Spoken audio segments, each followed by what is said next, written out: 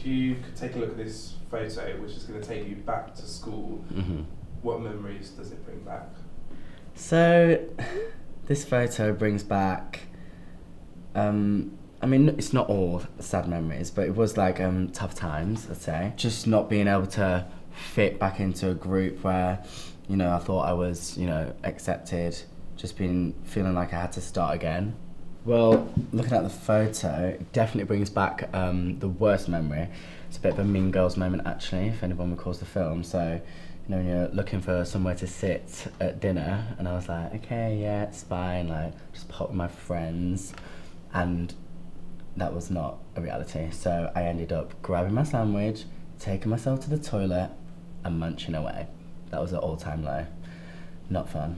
I mean, it was pretty relentless. Like, there'd be people that would go out their way to make sure I knew, or, well, they'd tell me that, like, they'd come up to me like, you're not a star, you know, you're nobody anymore, no one cares about you, blah, blah, blah, blah, blah. And, like, I had the confidence in myself because I was like, you know what, it's fine, these people are just trying to get me down because I know what I can do.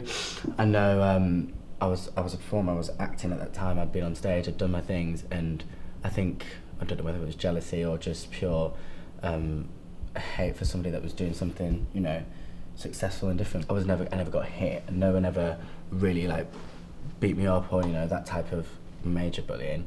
I mean, physical, should we say, but it was more mentally draining. There was like the little jibes, the whispers. The people would be, you know, oh, gay boy this, gay boy that, but at that time, I wasn't out in the closet. I suppose I almost was because everybody knew, but it was just unspoken. So I kind of wish if I could rewind the clock, I would have been out, and I would have been like, yeah, whatever, you're like, what you're gonna do? Because then the bullies can't get you if, you know, it's not a secret anymore. And I'm not frustrated because I'm fine now because she's out. But at that time, I would have just really been able to turn around and be like, yeah, and what you can do about it.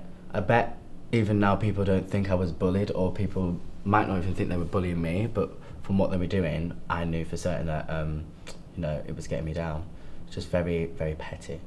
Well, the low points, you just feel alone. You feel very lonely, like you couldn't talk to anybody. I remember just being, you know, being around all the boys in PE and stuff like that, and just looking around thinking, I literally have nothing in common with you guys, because I feel like I've been pushed away. And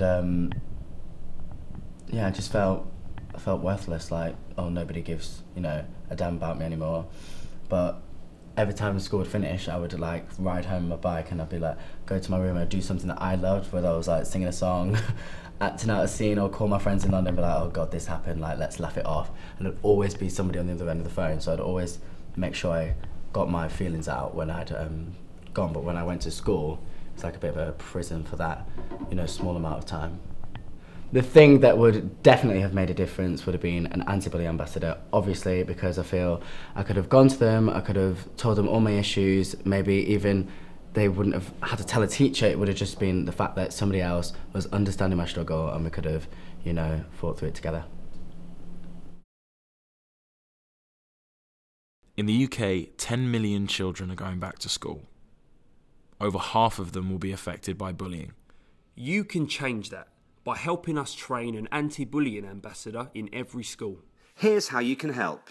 Text ANTI15 followed by £1, £2, £3, £4, £5 or £10 to 70070 and show your support online. This campaign is run by the Diana Award charity.